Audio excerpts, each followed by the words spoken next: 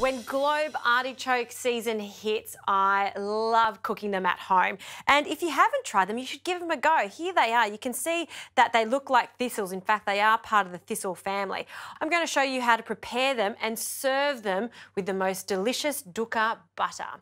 Now, first of all, I just want to take away the woody leaves on the base.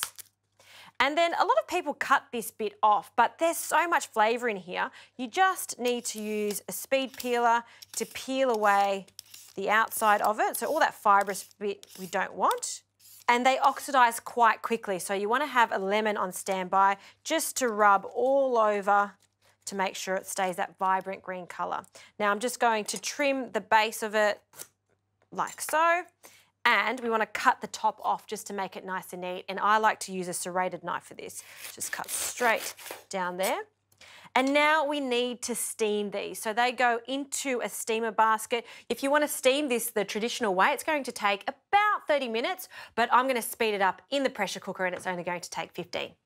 While they're cooking, let's get on to the delicious beurre noisette that's going to be flavoured with our Dukkah. So in with the butter, and we're just going to melt that away until it becomes foamy. Once the foam subsides, we want to keep an eye on it. Once it starts to smell very hazelnutty, you know that it's ready, and that's when I add the Dukkah.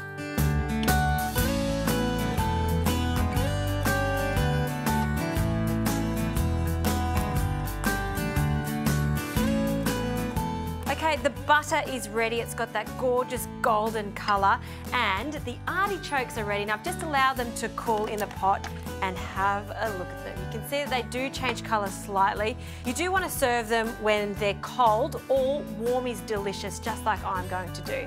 Now on to the Dukkah. Now this spice blend is an Egyptian spice blend. It also has thyme through it and pistachio, which both go really nicely with the artichokes. I'm going to add that straight to our butter, and it's still nice and warm, so I'm just going to give that a quick swirl through, and you can even just warm it up to slightly toast those beautiful seeds, nuts and spices that come in that Dukkah. That is just perfect. Now to serve this, we'll take one of these gorgeous artichokes, and to present it, I like to cut the base off. And we'll just pop that onto a plate. And this base, like I said, is delicious. I'm just going to cut that in half and present it on the plate too. And our gorgeous butter, full of flavour. I'll just spoon that into a little ramekin on the side. Oh, that looks good. This is a very French way of serving artichokes. And how do you eat it? Well, you take off these gorgeous little tender leaves, dip it in the Dukkah butter, and work your way all the way to the heart of the artichoke. That is just delicious.